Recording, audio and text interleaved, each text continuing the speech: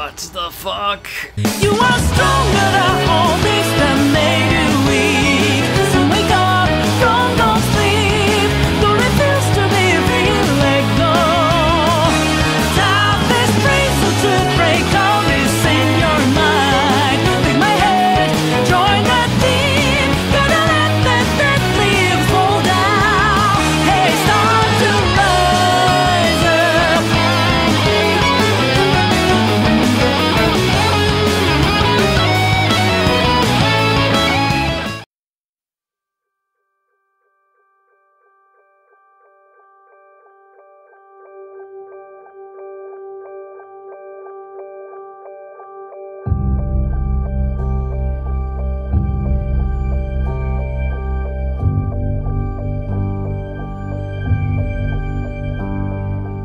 This is Little Nightmares 2, developed by Tarsier Studios and published by Bandai Namco. Little Nightmares 2 is a 2.5D physics puzzle game with horror elements. You play Mono, a diminutive trenchcoat lad with a bag on their head, who is trying to find the source of a mysterious signal and hopefully not be eaten along the way. Little Nightmares 2 plays similarly to the previous entry. Gameplay is broken up into platforming segments, light physics puzzles, stealth, and chases. All sections have a bit of trial and error to them, but the game's checkpointing is generous, so it's rarely a point of frustration. The sequel adds a couple of new elements. Mono is occasionally accompanied by Six, the protagonist from the last game, who assists Mono along the way by pointing out objects of interest or helping them to clear large jumps, or as a signal to the player when to hide and when to run. Little Nightmares 2 also adds combat sections to the game, where Mono lugs around something heavy and then laboriously swings it at a creature with questionable range. I really dislike these sections. My chief frustration with the combat is trying to determine the range of the weapon, as I find I am almost always overestimating the swing length. This would be fine if I could just attempt another swing, but encounters are typically one-hit kills and you're forced to start the section over. Excepting the combat sections, Little Nightmares 2 is a solid follow-up to the original. The atmosphere is creepy, the creature designs are very disturbing, particularly the snake-necked teacher lady. The central mystery is intriguing, and I am also interested in knowing what happened to Six between games. Little Nightmares 2 is available on PC, PS4, Xbox One, and Nintendo Switch.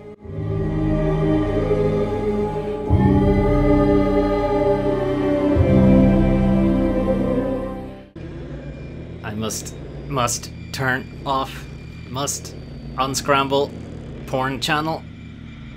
Gotta see standard definition nips.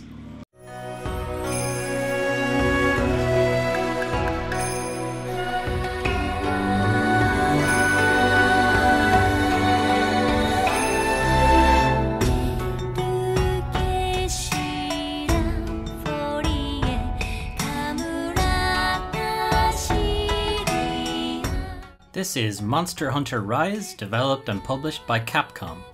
In Monster Hunter Rise, you play the newest guild hunter assigned to Camera Village.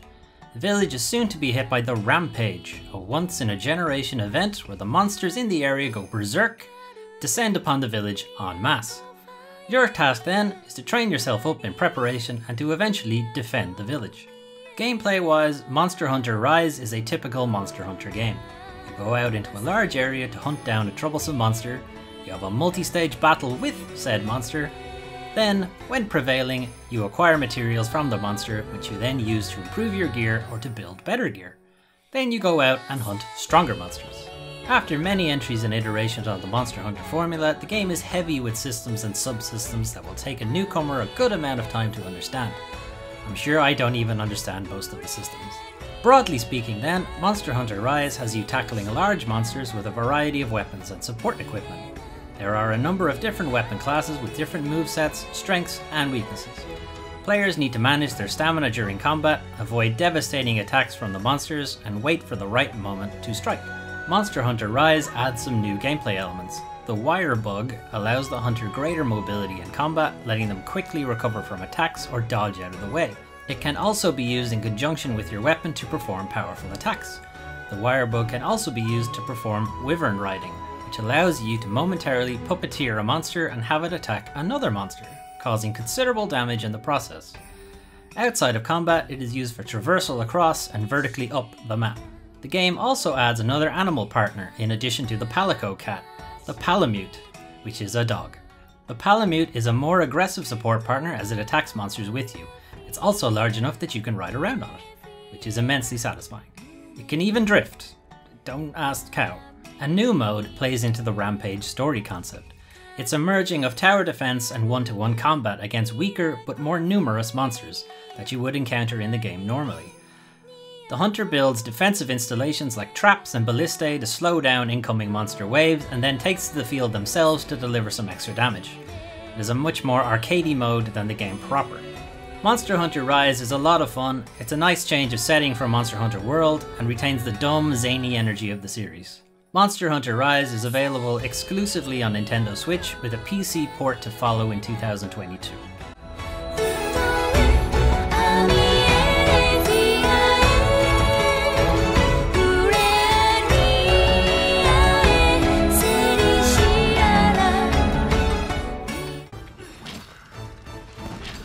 Helpful.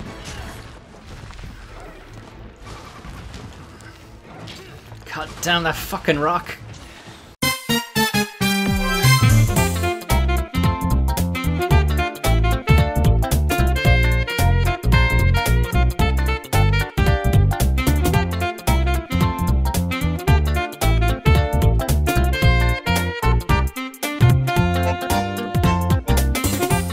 This is Super Mario 3D World plus Bowser's Fury, developed and published by Nintendo. Super Mario 3D World is an updated port of the Wii U title, added multiplayer support and technical improvements. Super Mario 3D World introduced the cat suit to the series, allowing players to run up walls, run faster, and add a swipe attack. Super Mario 3D World is a continuation of the level-based Mario games where players can tackle self-contained levels under a generous time limit. There is a lot of variety across the different levels. Mario and friends travel to different, if familiar, lands and complete levels to earn enough stars to move to the next land. Even if it sounds formulaic, these Mario games are a bit like pizza. Even when they're bad, they're still pretty good. Bowser's Fury, on the other hand, is an additional standalone title bundled with Super Mario 3D World and a lot more interesting. Bowser's Fury transports Mario to Lake Lapcat, where he will have to team up with Bowser Jr. to help placate Bowser, who is being corrupted by some dark goo thing and has become Godzilla. Fury Bowser. Lake Lapcat is a small sandbox area with multiple mini levels dotted about. Mario needs to collect cat shines in these areas to both subdue Fury Bowser and to open more areas to explore. Finding enough cat shines eventually unlocks Mario's Mario's Giga Cat form. He can then go toe-to-toe with Fury Bowser. Bowser's Fury is an interesting mode and can be seen as a kind of smaller scope Super Mario game, like a single condensed world of Super Mario Odyssey. It only requires 50 cat shines to finish, which won't take very long, even with Fury Bowser showing up every couple of minutes. I will be interested to see if they use something similar as stopgaps between larger Mario titles. Super Mario 3D World plus Bowser's Fury is available exclusively on Nintendo Switch.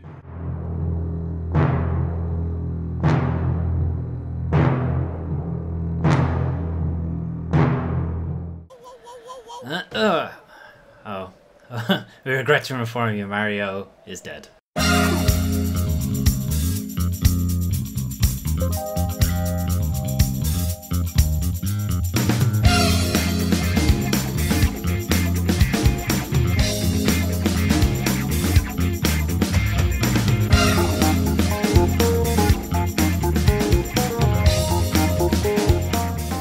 This is Persona 5 Strikers, developed by Omega Force and published by Atlus. Persona 5 Strikers is set less than 1 year after the events of Persona 5. It sees the main cast getting ready for summer vacation. However, heart-changing events, similar to what occurred previously, have begun to be reported all over Japan, and the police believe the Phantom Thieves are to blame.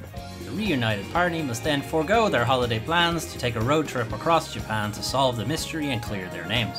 While Persona 5 Strikers initially presents as a 1v1000 brawler, its merging of the traditional turn-based combat of the series with the action brawler combat Omega Force is better known for leads to Strikers' combat system becoming quite complex quite quickly.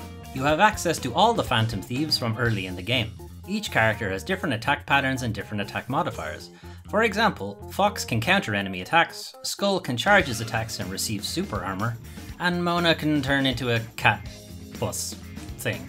Each character is also accompanied by a persona, a manifestation of their id, which has its own abilities and elemental affinities. Enemies will similarly have their own skills and elemental affinities, and they will use them often. Combat then plays out in small arenas where 4 Phantom Thieves, 1 player controlled, 3 game controlled, will face dozens of enemies at a time, trying to match skills against enemy weaknesses while attempting to avoid rapid attacks. Combat is chaotic and colourful, with many effects firing off, party members shouting advice, or warnings, or asking to be tagged in, or to group up for a party attack. Combat is a lot of fun, but can be punishing. This is not like typical warrior style games. You do need to be mindful of your tactics, and casual button mashing won't get you very far. Additionally, with so much going on, it can be difficult to parse what is actually happening in the fight. The camera is not your friend, and I have suffered many attacks coming from off screen while the camera whirled about the place. Outside of combat, the game showcases some excellent character moments and voice work. As a fan of Persona 5, returning to these characters felt like reuniting with long lost friends. I was glad to see the actors hadn't lost a beat playing these characters, and it was a joy to spend time with them as they travelled across Japan solving mysteries. That said, if you haven't played Persona 5, you will be lost playing Persona 5 Strikers. This game is made very much for fans of the original JRPG title. While the combat system isn't perfect and occasionally rage-inducing, I really enjoyed Persona 5 Strikers overall, and I am well on my way to completing it to 100%. Persona 5 Strikers is available on PC, PS4, and Nintendo Switch.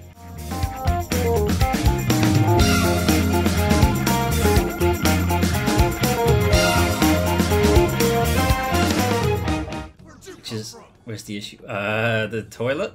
Toilet. I was looking for all of us. Everybody was looking for the toilet. I was working on it, Morgana.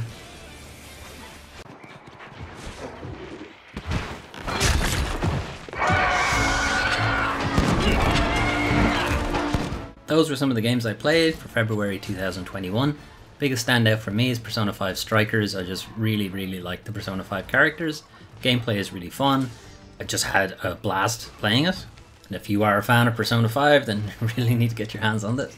After that, Monster Hunter Rise is also really good. It has the great kind of gameplay loop of going out to fight difficult monsters and then building up your gear over time to make better gear and fight better monsters and so on. I really like Monster Hunter World. Monster Hunter Rise is very similar with some interesting changes, and it's somewhat more streamlined for running on a portable device, so I'm getting a lot of fun out of Monster Hunter Rise, and it's also getting some fairly regular updates. Plenty more to come on that.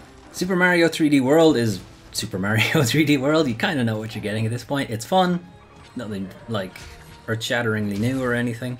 Bowser's Fury is really interesting. That actually kept me engaged much more than the 3D World did. I just really liked the Fury Bowser kaiju stuff. He gets a little bit annoying because he shows up fairly often, but it's hard to argue with a Mario game like that because it's really fun to play and it handles really well.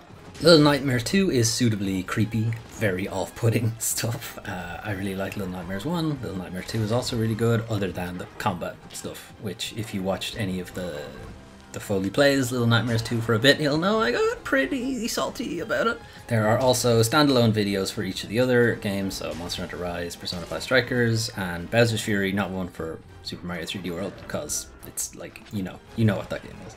Looking into next month, so I swapped in Monster Hunter Rise for Atelier Ryza 2, just because I wasn't just not going to have enough time to do Ryza, because I was really into Monster Hunter at the time.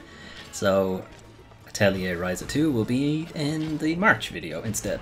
Joining that will be a puzzle game called Maquette, which is a kind of micro-macro 3D puzzle game. It's got a really interesting concept where you are inhabiting the world that the puzzle is happening in, but there's also a scale model of that world that you can manipulate, and manipulating that manipulates the greater world, and there's an even bigger world outside of that and so on. It's a really interesting concept. Yakuza Like a Dragon, that came out like a good while ago, but it had a PS5 release, so I'm finally getting a chance to play it. If you're familiar with the Yakuza series, this one's a little bit different because, one, well, it's a new protagonist, but also it's completely turn-based, which is very odd for the Yakuza series. And for the fourth game, I was going to do Bravely Default 2. I'm still intending to do it, but I recognize that Atelier Ryza and Yakuza Like a Dragon are both huge games, and Bravely Default 2 is also a huge game, so that may have to be subbed out. I don't know yet. That's just because I haven't started it, so I don't know. That might end up getting subbed out, so keep an eye on that. Elsewhere on the channel, I'm continuing my weekly news recap, so there's been plenty of those every week. every Monday, recorded on a Sunday, I just recap the game industry news for that week, any new announcements, new releases, and the standard industry shit that happens behind the scenes. Also, I'll be looking into getting back to Let's Plays and some live streaming. I just don't know what game to do. If you have a game you'd like to suggest for either for offline LPs that I can edit, or for live streams that you can watch in the moment and see me fuck up in the moment, I don't know. Anyway, let me know what you thought. Games of March hopefully will be a little bit faster than games of February, but faster does not mean fast. So there's probably still a while yet. Anyway, thanks for watching, guys, and I'll see you next time.